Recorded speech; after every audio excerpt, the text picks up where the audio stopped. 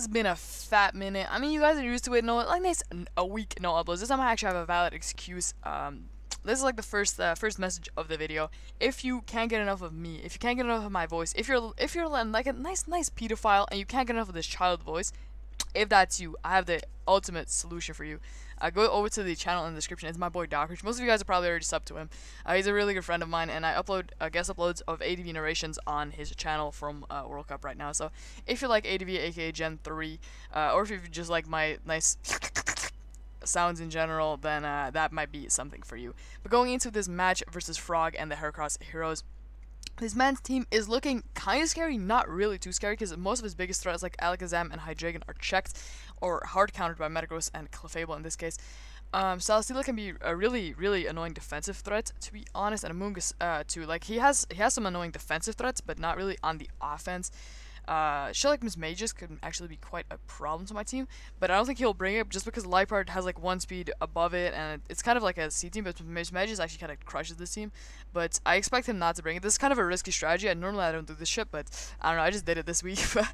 Got the Gliscor action as well. Gliscor is really checked by my Slowbro, so let's just dive right into this prep. We got Metagross with AV. This is the resident Mega Alakazam counter of the team. So we got this Thunder Punch, Zen Headbutt, Pursuit, Bullet Punch action. We got Thunder Punch with Zen Headbutt to edge coverage to hit his entire team minus Hydreigon. Now, I couldn't really do anything else about this because I need Thunder Punch to hit Celesteela because that boy's a bit too much of a defensive threat. I can't let it wall Metagross as well. Then I need Zen Headbutt just to hit his entire team for like some solid damage, and to hit Amoonguss with super effective damage. Because if I go with Meteor Mash, I can't really hit Rotom Wash, and I don't want that either. Then I need Pursuit for the Mega Alakazam, and then it was either Bullet Punch or Meteor Mash, which was a toss-up. But with Bullet Punch, I always beat Mega Alakazam, but with Meteor Mash, I could actually touch Hydreigon. But Hydreigon is beat by my Clefable anyway, so I decided to go with Bullet Punch. Then the next Pokemon on my team is going to be Big Nefable. So this is a set you would find in OU as well. So just nice classic, except for it's not fit off, it's spit off to help check the Hydreigon in case like Specs, or if he's, I think Flash Cannon to Z Flash Cannon could be an issue as well. I think this is enough to eat 2 Flash Cannons from Specs, I'm pretty sure, like always. Which is obviously really juicy. Now we got that knockoff, a Rock Score. Knockoff is just to cripple the Amoonguss or the Celesteela if they want to come in. I don't know why he would go Celesteela. It could cripple defensive Delphox as well. If it's like leftovers, I can knock those shits off. Or any other item, I can knock that shit off as well. Pretty standard shit though. Next Pokemon is Oblivious Slowbro because I am a noob idiot and I didn't double check the abilities. I double check EV spreads, moves, items and everything. Make sure I don't forget anything. One thing I don't double check, I mean normally I do, but this time I didn't, is a regenerator on a Slowbro. So they call me Nooberich. How I'm like a nice Oblivious. I cannot be taunted. I really hope this like worked out. That would have been like amazing. But yeah, we got Scald, Psychic, Ice Beam, basically some standard check, and I got Dual Stab because that actually hits his team pretty well, and plus Ice Beam to hit Amoonguss for super effective damage. That's actually a lie because the Psych already does that, but Ice Beam hits Gliscor for super effective damage, is basically what I was trying to get at, because Scald cannot burn it, obviously, if it has the Toxic Orb activated. And yeah, I don't know, Ice Beam is, like, Scald's gonna do more if he starts spamming Roost, but Ice Beam does like 80 to Gliscor, 80 to 100, depends on investment. And yeah, but mostly Ice Beam is there for the Hydreigon because otherwise I can't hit that for shit. Shit like the Rotom Wash, I could just chip down with Psychic and Scald away on it. Don't know what this investment spread is designed to do, but because I'm a quality YouTuber and I don't, boy, we don't fuck around. I think it has something to do with the Toxic Rogue though. That's the only thing I know. I think it has something to do with the Toxic Rogue.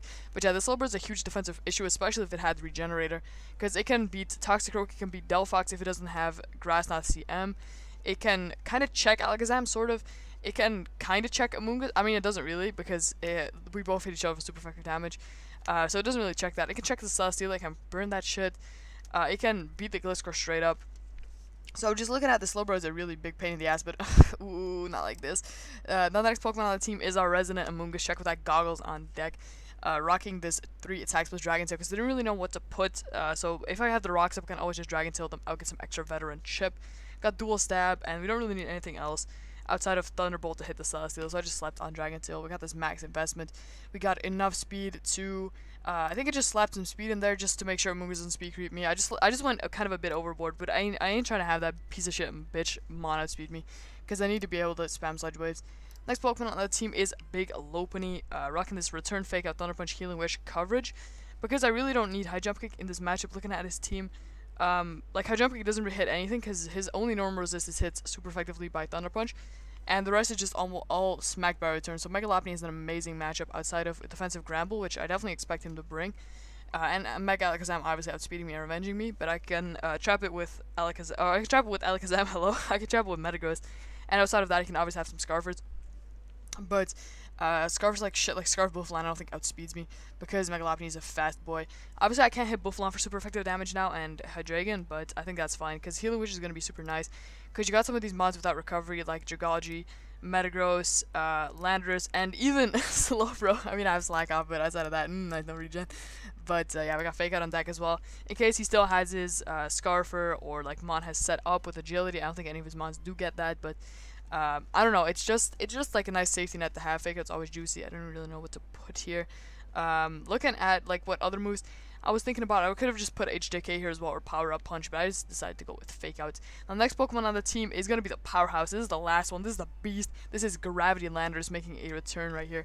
Actually, I don't think Gravity Landorus has come. I think it was Gravity Gigalith last time. So, yeah, this is the second time we bring Gravity, this time on the Landorus with Gravity, EQZ, Fly, HP, Ice coverage. Now, EQZ Fly molests his team. Looking at his team, you see that Celesteela, you see that Rotom Wash. You see those are two of his ground resist. You see literally, like, every single ground resist here, outside of Hydreigon, gets smacked by either Earthquake or HP Ice. Because this man's grass type is an Amoonguss. Obviously, that can slurp up EQs, but it's going to get popped by Z-Fly. Hydreigon's going to get popped by Z-Fly. Gliscor's going to get popped by Z-Fly. This thing is almost guaranteed to get at least one kill. HP Ice also does shits on the Gliscor. Although, if it's like a really, really fast one, actually, even that doesn't outspeed me. So I could just start spamming HP Ice, go wild on this poor kid. And yeah, that's what it's there for. It can obviously have Ice Fang, so you can tank one because I am minus special attack nature. You can definitely tank one, then Ice Fang me and one-shot me, but yeah, we're going to definitely have to scout for that with something like a Slowbro. So I kind of went over this prep really fast. That's because this prep is really standard. Looking at all of these sets, like this is something you would expect to have against a team with a Zam.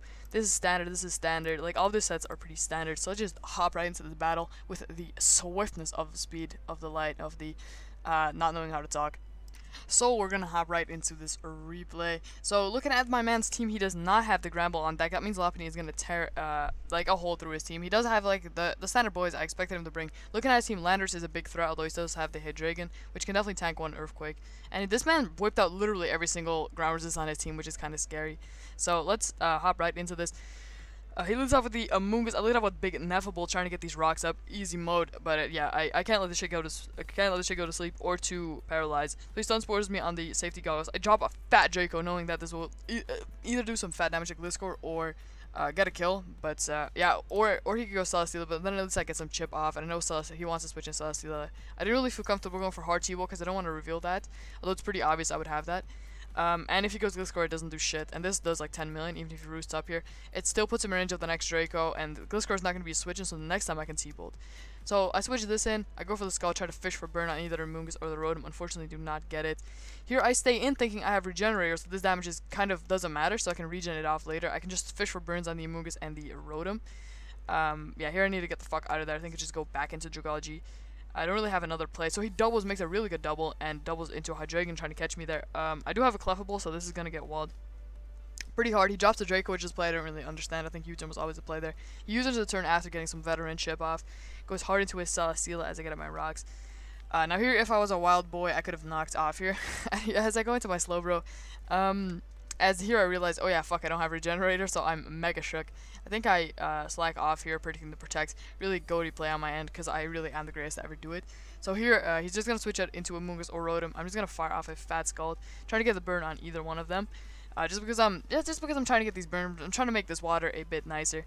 I could have also Psychic there. I think Psychic, honestly, in hindsight, I think Psychic was a kind of the better play, but then if you stayed in, I was in a really bad spot. But Psychic covered the Amoonguss and would have done some hefty damage to it, but I could have regen that off anyway. Now we go into Pearl, take a solid like 4% because Pearl is thick.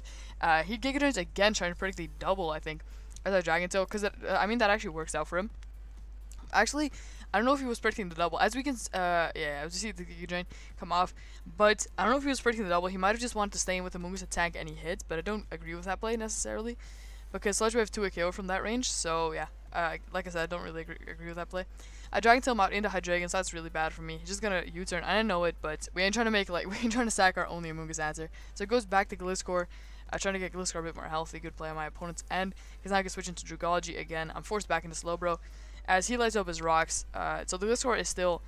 Actually, never mind. What am I saying? Gliscor is always in range of Draco because of rocks. Yeah, I don't know what the fuck I'm saying.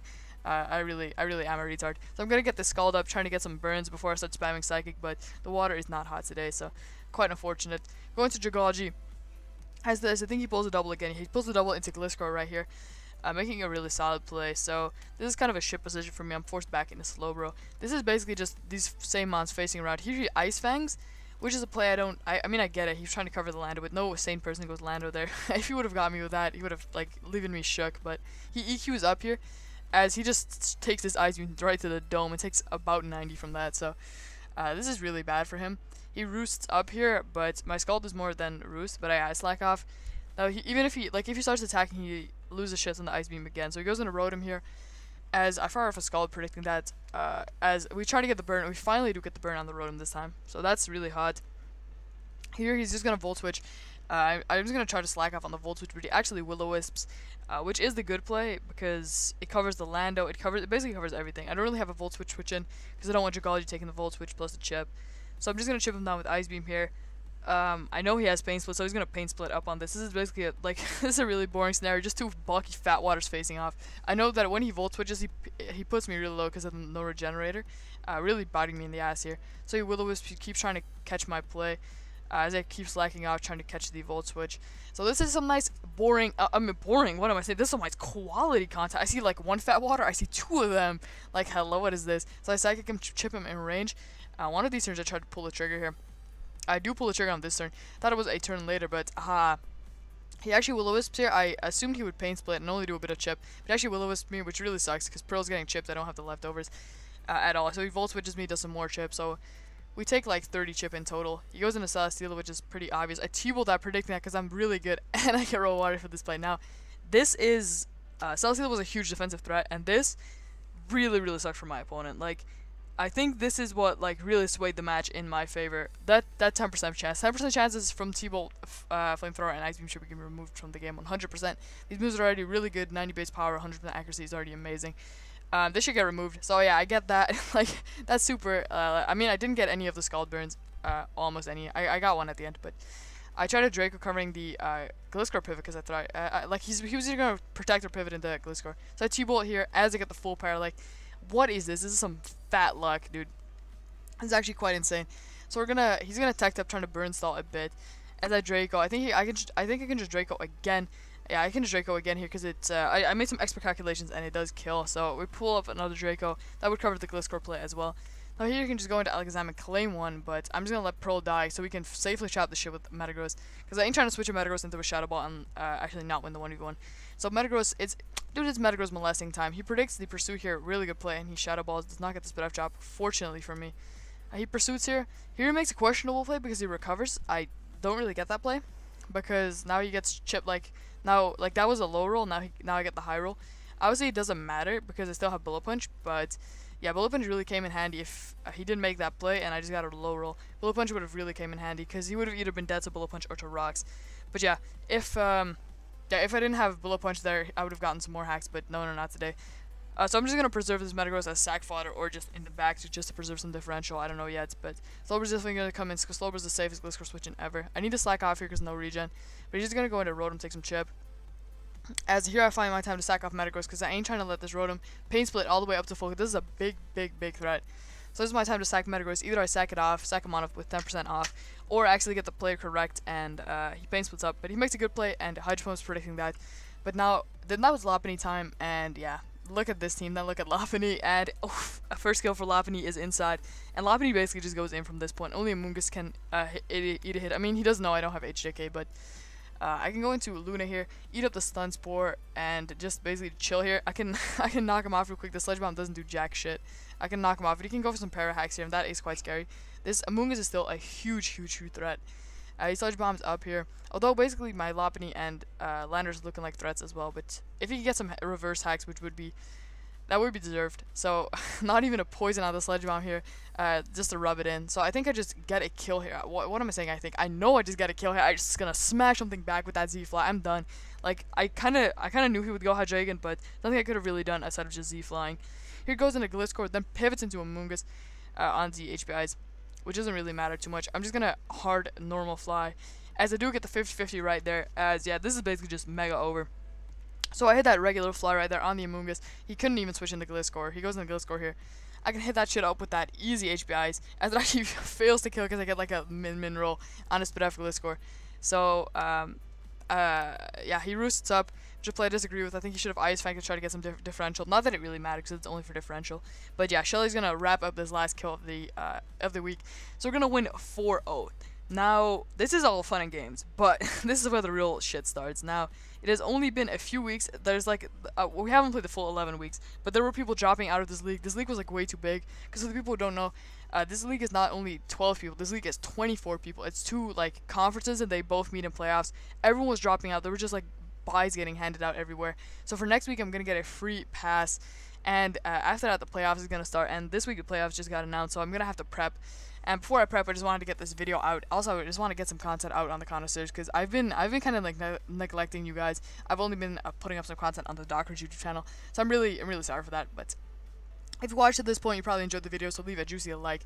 And next week will be a playoffs match versus Insult, and this man has a broken draft, but he also has Mega Alakazam, so you know Big Metagross is gonna come out again with that Assault Vest Pursuit attack combination. So stay tuned for that. Yeah. So yeah, next 2 weeks are gonna be playoffs, because you know I'm smashing Insult, and then I'm gonna smash the next victim too. And we're gonna win. We're gonna win the first season of the Den Draft League. Confirmed. This is gonna be the easiest win I've ever seen. This draft is just like broken, so this is about to be a snatch. So yeah, I hope you enjoyed the video.